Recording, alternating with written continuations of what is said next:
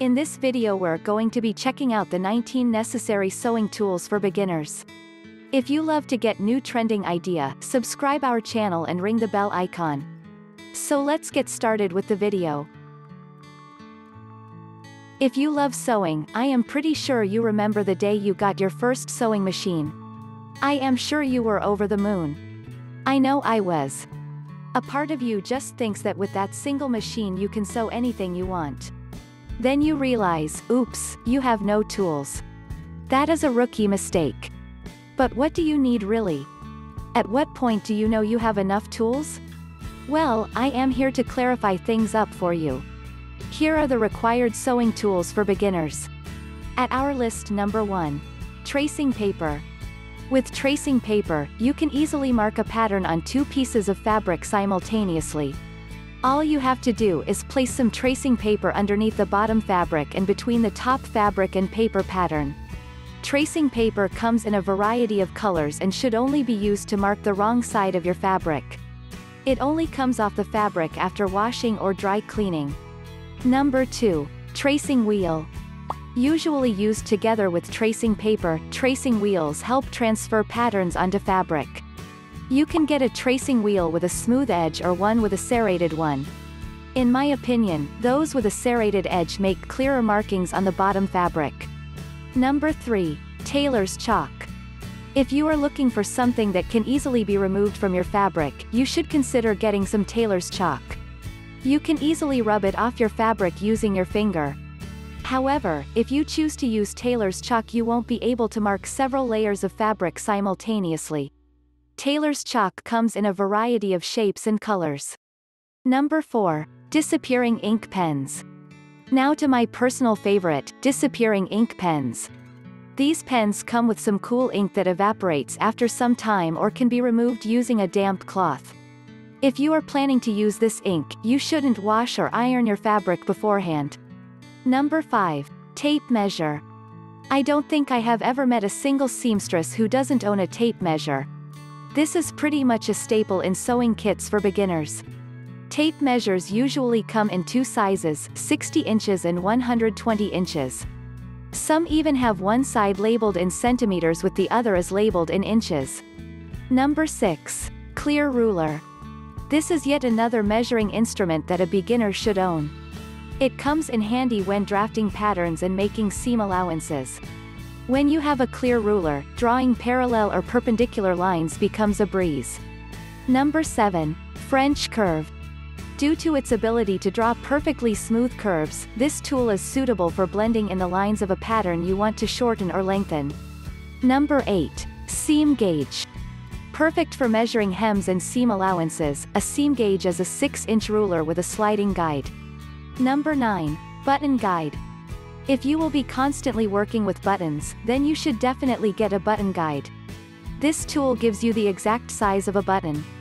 Number 10. Scissors. Since I started sewing I have always had a pair of scissors, and I have never regretted it. They are cheap, easy to use and get the job done. I have come to discover that there are so many types of scissors available out there, each with its own specialty.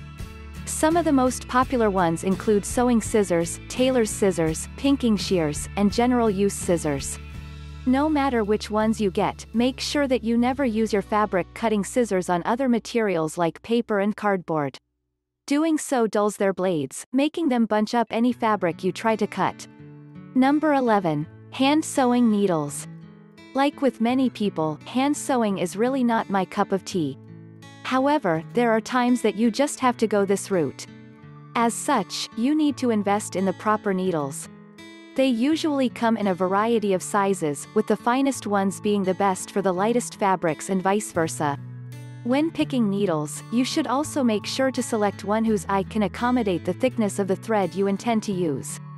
Number 12. Sewing machine needles. These needles look slightly different from those used for hand sewing. However, as with the hand sewing ones, the heavier the fabric, the larger the needle you need. These needles come in a variety of types and sizes. Number 13. Pins. These little miracle doers hold your fabric in place during cutting or sewing. Although some professionals may find them old-fashioned, they are perfect for beginners. They come in many different colors, shapes, and sizes. Number 14. Pin cushion. If you are going to get some pins, you will need a pin cushion. This is where you insert all your pins to avoid losing them. This prevents accidents and saves you the time you would have spent searching for the pins. For greater convenience, get a pin cushion that can be worn on your wrist. Alternatively, you could invest in a pin magnet. Number 15. Seam ripper. There is only one tool that is specially designed to rip seams, the seam ripper. Unlike scissors, it rips seams flawlessly. This is an important tool to have in case you make mistakes while sewing. Number 16. Iron and ironing board. Before you cut any piece of fabric, it is best to iron it using an iron and iron board. This not only makes it easy to cut but also ensures high cutting precision. On the other hand, ironing your seams gives your final product a professional look. However, always make sure you use the appropriate heat for your fabric. Number 17. Seam roll. Have you ever wondered how people iron tubular pieces like sleeves without getting creases on them? It presses such pieces flawlessly and has two sides, one for pressing at high temperatures and the other for pressing at medium ones. Number 18. Tailor's ham. This round-shaped fabric stuffed tool lets you iron curves comfortably. It also makes it possible for you to mold any kind of curved seam. Since the tailor's ham is usually very durable, you will probably need to buy this tool only once in your lifetime.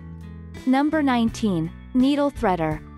As its name suggests, this tool helps you get the thread into the tiny hole of your needle. This saves you a lot of time and eye strain. Thanks for watching this video. If you found something is missing in this video, leave your comments below. We will add your thoughts in our next video.